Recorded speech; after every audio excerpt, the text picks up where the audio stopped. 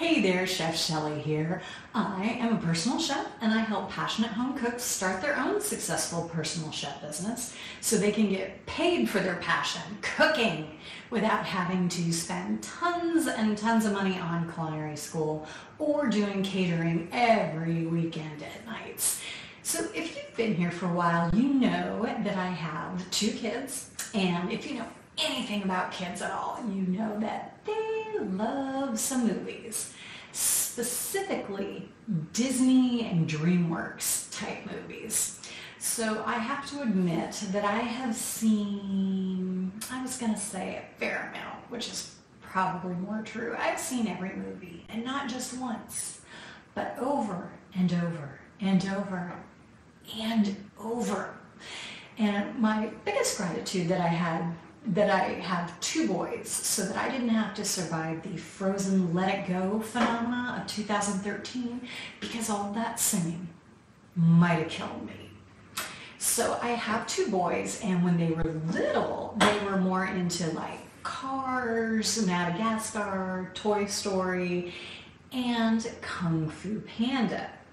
And it's interesting that after you watch a movie for the 500th time, how you start to really see it in a different way that more speaks to your life. So specifically in Kung Fu Panda, it's interesting to see Po, the lead character's journey, and how it parallels a chef's. Bear with me.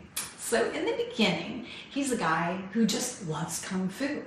He's not good at it. He tries, but he's just not great. And he reveres these Kung Fu greats, Tigress, Viper, etc., who are the masters. But he has this huge passion and enthusiasm. It's kind of like when we love cooking. We're learning and making mistakes and getting better. And we look up to these masters who have been doing it for decades and decades. So Po's journey is that he's chosen to join them, and he's not a master. He doesn't have decades of experience, and they're not sure about him. And some of them really judge Po, and they aren't very kind, because you know how these Disney type movies are. You know how they can be. But Po doesn't care. He just loves Kung Fu with the passion of 1,000 fiery suns.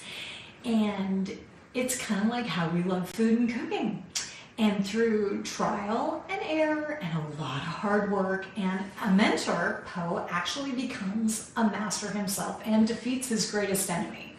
Now, isn't that how we learn to? We cook all the time, and we better ourselves and have the opportunity to become a professional personal chef or get paid to do what we love. In essence, mastering and working to master our craft. And it all comes from our passion, overcoming our occasional or frequent recipe failures, learning, growing, and constant enthusiasm for the cooking. So I found it super interesting, and you might too, that through everything, all the obstacles, it was his passion and enthusiasm that took him from being a guy who loved Kung Fu to a master. And that is exactly the same thing it takes to go from being a passionate amateur home cook to a professional personal chef. Your passion, enthusiasm, and just moving forward. It doesn't mean that you don't make mistakes or doubt yourself or fall down. It means when you do, because you will, you fix it, pat yourself on the back, get back up and move forward. And it's because you love it. Because cooking and improving your skills is where your passion is. If you're just that passionate about cooking and you want to go from being a home cook to being a personal chef, You can get my free guide right below, and it walks you through step by step preparing a weekly meal service like a personal chef. And it'll give you a really good taste of what it's like to do personal chef work, and you can see if it's a good fit for you and for your cooking passion.